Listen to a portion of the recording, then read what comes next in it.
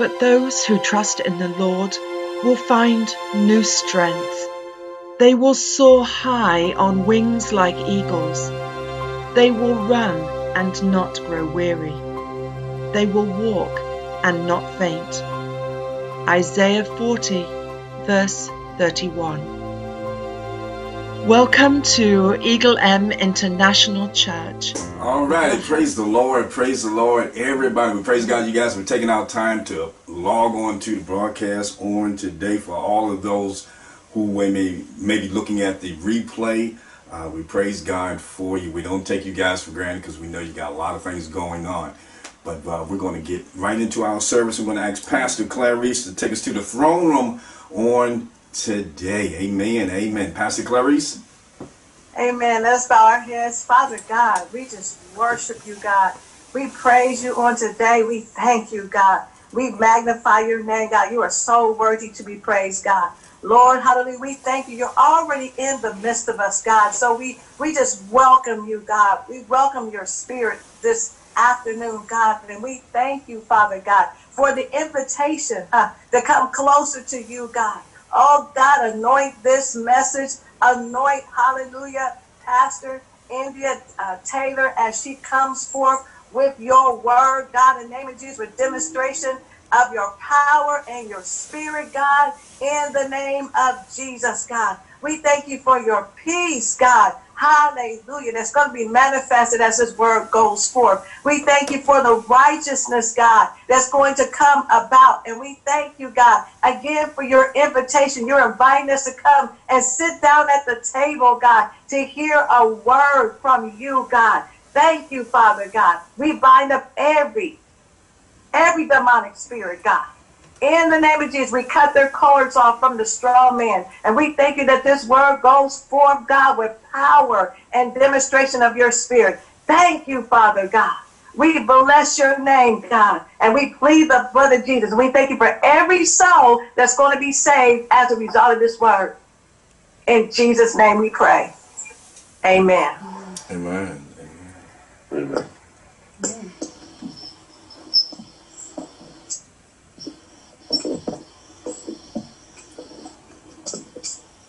Amen. Amen. God bless you, Pastor Mark. God bless you. Bless you all. Amen. Amen. Amen. We're going to have our scripture reading from 1 Corinthians 12, 4 through 11.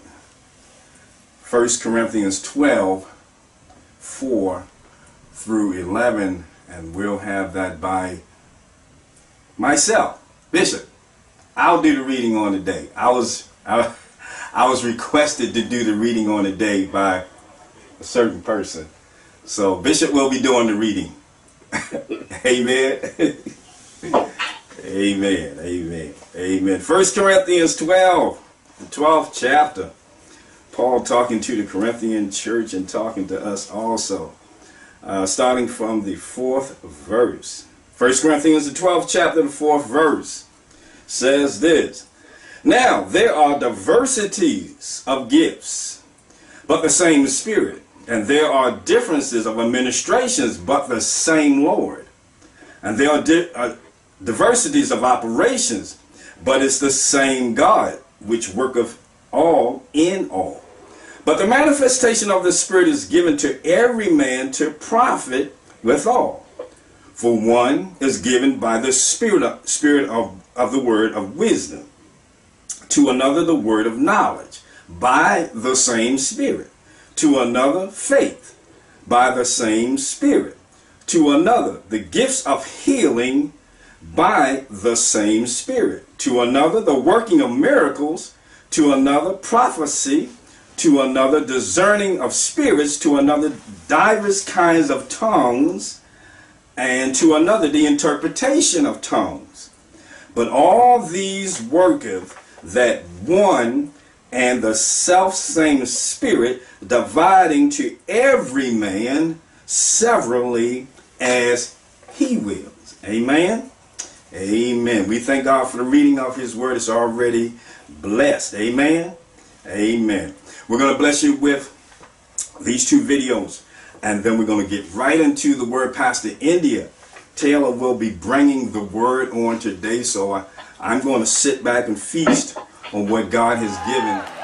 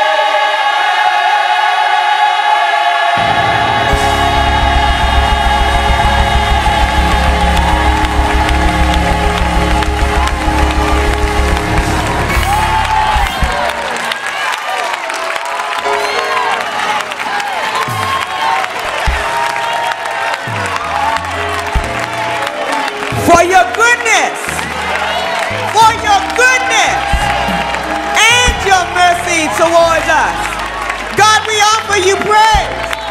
We offer you praise today, God, for your goodness. For your goodness. Woo!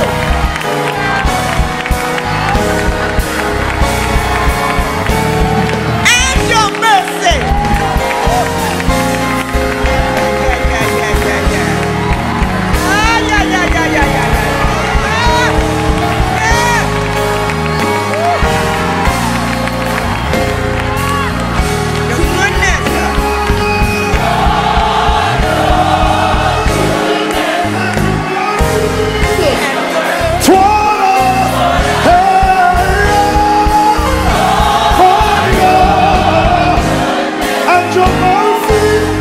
Your mercy toward us, we offer praise.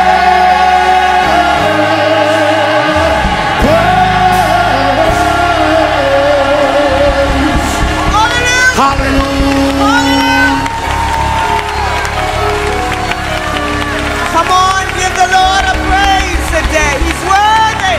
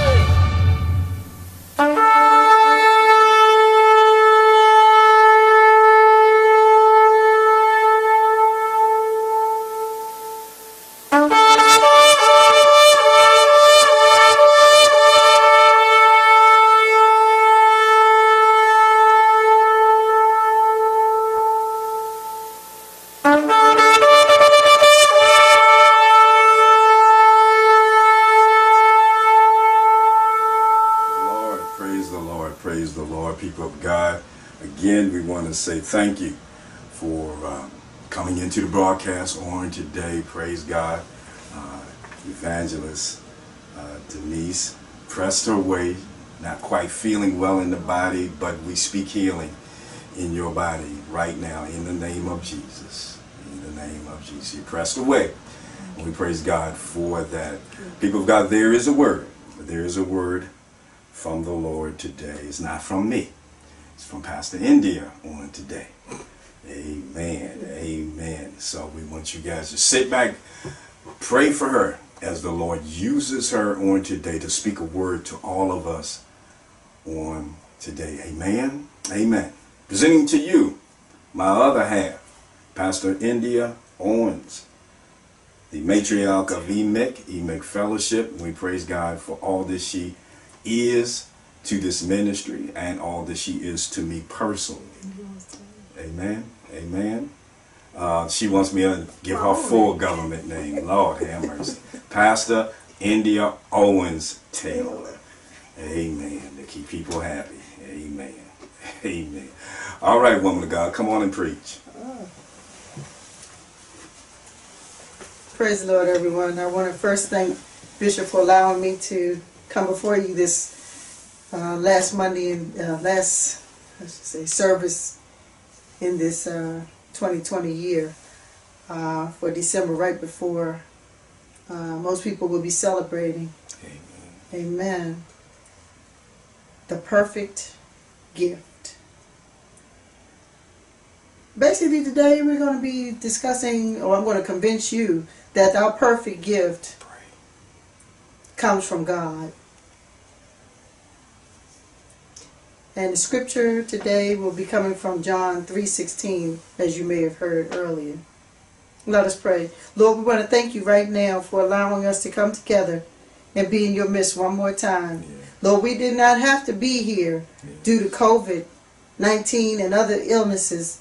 We're just grateful that you allowed us to be in your presence one more time. Yes. Lord, we want to thank you and let the words that are coming from my mouth fall not upon deaf ears, but Lord, hide me and speak through me and deliver the word for your people. Yes. In Jesus' name we pray. Amen. Amen. Amen. Like I said, the scripture is coming from John 3:16, as you already know. It says, "For God so loved the world that he gave his only begotten Son, that whosoever believeth in him should not perish, but have everlasting life." Today we'll be talking about the perfect gift. We'll be covering what is the perfect gift, how do you determine the value of a perfect gift, the purpose of the perfect gift, and how to receive it.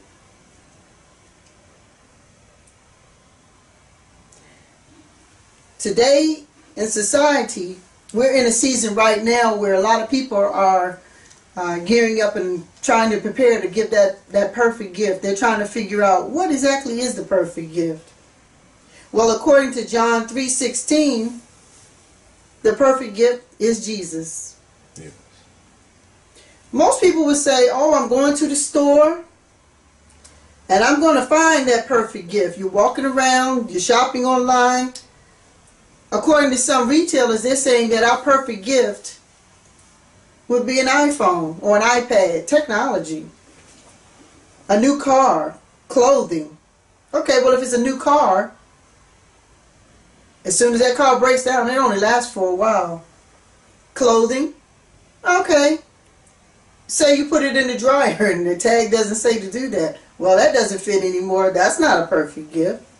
What about some, a watch? Oh, that surely ran out in time because now we have smartwatches. Well, what about, I don't know, we said that flashy new car that broke down, that's gone. Or you may get a gift that you didn't expect to get and you said, I wanted a car and someone gave you this toy. Well, that's not very useful. That doesn't help at all. Okay, I know. We'll get a gift that we say, we don't know exactly what to get that person, so we're going to get them some gloves. You know, the stretchy ones that we think is one size fits all. But when you get it home, it really doesn't fit everyone. It says, fits almost everyone.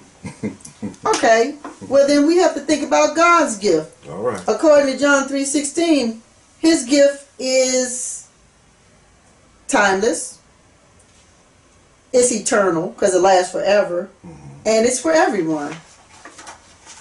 Okay, but the Bible says in Romans 3:23, for all have sinned and fall short of the glory of God. Then we turn to Romans 6:23, says, for the wages of sin is death, but the gift of God is eternal life in Jesus Christ our Lord. See, God saw that we had a need, and that need was our Savior. Therefore, he gave us the perfect gift to meet our greatest need. Once again, if our need was information, he would have given us teachers or someone who was an educator. If our greatest need was money, he would have given us an accountant. If it was technology, he would have definitely given us a computer whiz, because a couple of weeks ago, all of our computers were hacked in our school system. And if our greatest need was to have fun, he would have given us entertainers. But God saw fit and he gave us his son. God knew our greatest need was forgiveness. Yeah. So he sent his son and our Savior, Jesus. Okay, point 2. How can we determine the value of God's perfect gift? Well, some people always say the best gift is the one you have to look at the resource of the giver. Is the person giving the gift rich? Do they have limited resources? Do they have an abundance of things? Well, we look at God. His resources are never ending. What about the motive for the giver? Are they giving you a gift selfishly? Are they doing it to gain power? What is their motive? God's not that way. He gave us his gift of his son unselfishly. He gave his son out of love. How about the manner in which the gift is given? Did the person have a good heart, or did they give it with hatred in their heart? Because some people give gifts this time of year, they really don't want to give it to someone else. But they're giving it for the wrong reason. They're just doing it because other people are watching them. God's gift was given in a manner that profits us. And it was selfish. It was selfless giving. And what about the condition that it was received under? Does the person we're giving the gift to really need it or not need it? Some people have everything. Some people, you have that one person, you just don't know what to buy for them. We always tease for some people who have everything. We say, we're just going to buy them a mink toothbrush. That will solve the problem. Well, how about this? Everyone is in need and can benefit from this gift that God has. It's one size fits all. The gift of Jesus meets our biggest need. Then we're going to talk about what's the purpose of the gift. Well, God's purpose for giving us his son was to save the human race, and that man will enjoy eternal life. Well, here we go. How can we receive God's gift? Everyone says, okay, I have this gift. I know the purpose of it. I know that. Okay, how can I receive it? Well, there are different ways people receive a gift. Now, when you give someone a gift, we have to take a lot of things in consideration. Do they appreciate the gift that you're giving? Do they open it? Or they just put it away and say, I'll open it later? Are they using it as it was, as they say, designed? If you get them a tie, are they using it as a dog leash next week because they can't find their dog's leash? Is it a not forgotten gift? When time has passed, they had it in the back closet. You ever look in your closet and you say, oh, I remember that sweater. My cousin gave that to me 5 Christmases ago. I was cleaning out my dad's closet and I found all the gifts that we had given him still in the wrapper.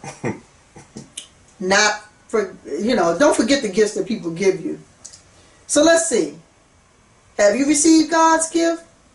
Do you accept and appreciate God's gifts? Let's see. If you accept it, you can definitely benefit from it. If you appreciate his gifts, his gift of love, and what he's done for you, all you have to do is say thank you. Have you opened your gift of love? You have to receive it with faith. Have you used it as it was designed? Well, you know, in order to use God's gift, you have to repent and believe in God. Because it said you have to believe in order to have eternal life. Have you not forgotten what the Lord has done for you?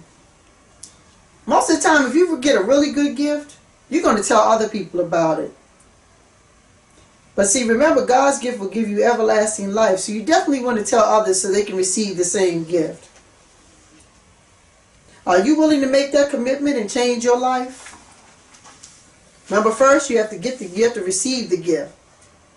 Accept it. Use it what it's intended for.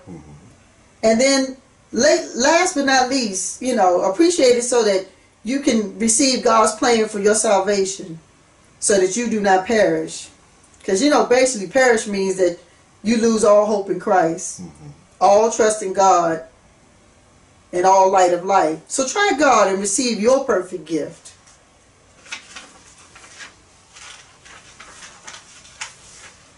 And basically, that's, let's see. We're going to let's pray for a moment. Lord, thank you for your wisdom. We know you have many gifts that are described in the Bible. You give us wisdom, knowledge, faith, health, power, and prophecy. But the greatest gift of all is your Son, Jesus Christ. Thank you for your goodness. Thank you for giving your Son. Thank you for your mercy toward us. We were all sinners and we definitely didn't deserve it. Thank you for your compassion. And you are truly worthy of all praise. In Jesus' name we pray. Amen. Amen.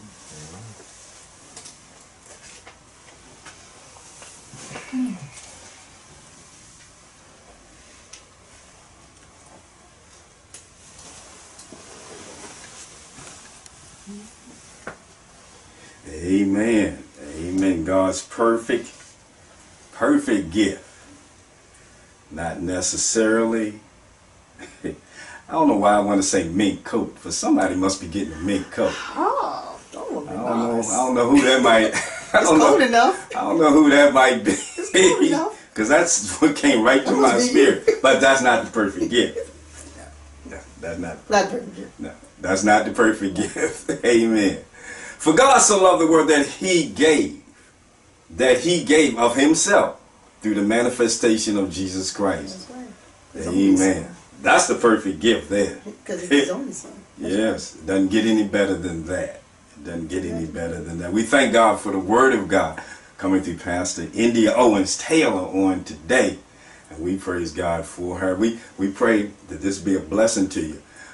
We know we're in the holiday season or the Christmas season, and folk gonna be giving gifts and that sort of stuff, and things are just not going to be the same as it normally is.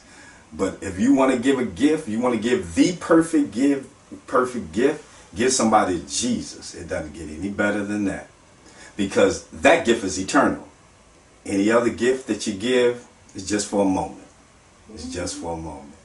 Jesus is eternal, not only in this earth, but for the earth to come. I'll let you think on that one. Not only in this life, because this is not all, but in the life to come. Amen. Amen. We praise God for my other half for giving us that word. She was up late last night working on that. I went to bed. That's because I had to do my Amen. But she was working hard for the Lord God. Amen. So we praise God for what God is doing in her life. We thank you, sweetie, for that message. And we know it's been a blessing to you guys out there. Continue to pray for us. The Lord laid Pastor Indya in my heart for her to be the last one that you would hear for 2020. and we'll come back in 2021. We do have a word. We do have a word for you. God has already given us something, and we're going to stay prayerful. We're going to stay prayerful throughout the rest of this year, because God's got some things that's going to happen in 2021. And I'm not talking about a car and he coming on a Honda. That's not what I'm talking about. He coming. It may not be on a Honda though. Amen. Amen. Amen. But you guys stay blessed. Stay blessed in the Lord. Continue again to pray for EMIC and EMIC Fellowship, and for those of y'all who watch the broadcast in other lands, we praise God for you. We don't take you for granted. I know you probably don't understand all that we're saying, but we hope you get enough of what we're saying to bless your heart. But we're going to present Jesus to you right now. Elder Mark Fennison is going to give us a brief altar call. We're going to present to you the perfect gift. Amen. Mark.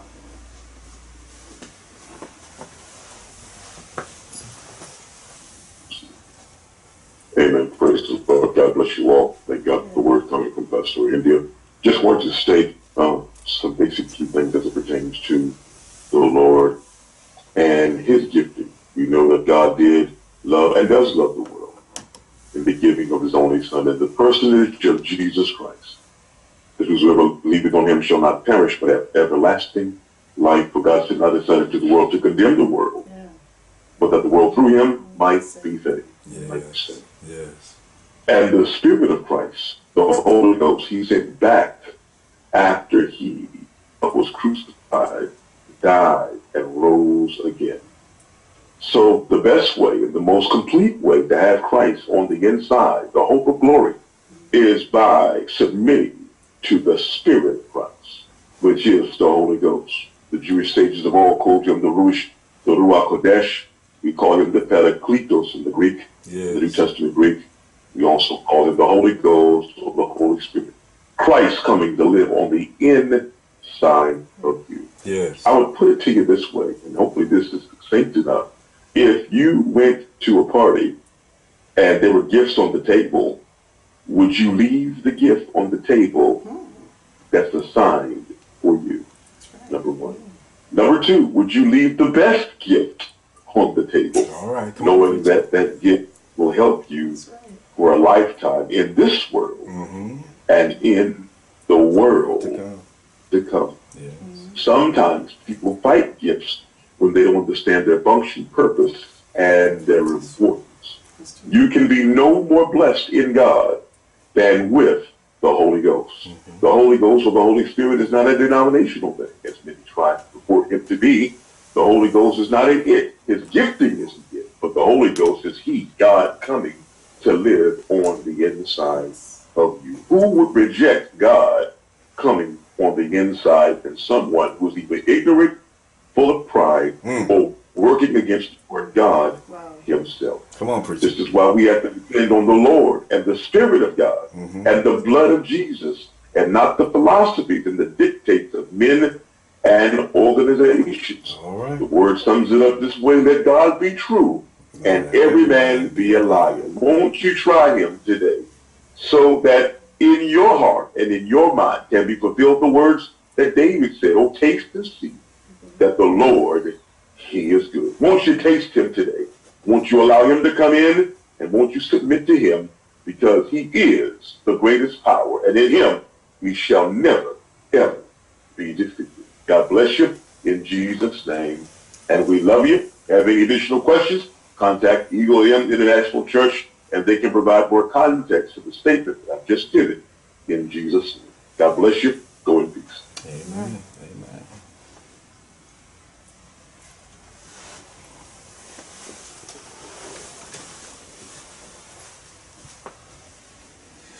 Thank you, Pastor Mark, for that powerful altar call. He broke it down for you. Again, if you have any questions, give us a call or text us or face messengers in regards to this thing called salvation and the perfect gift. Amen. Amen. We praise God for you. So until the next time, you guys stay with God, and God will stay with you. God bless you all. Stay safe during the holidays. Wear your mask, please. Wear your mask. Wear your mask. Stay safe and keep looking up for your redemption.